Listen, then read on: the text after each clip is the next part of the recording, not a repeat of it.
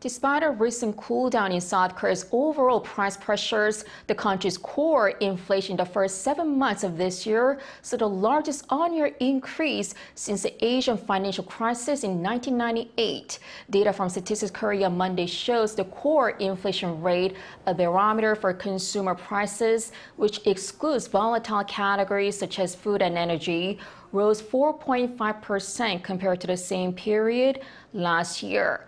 The rise was led by an increase in the cost of dining out. Statistics Korea also blamed more expensive raw materials due to the war in Ukraine.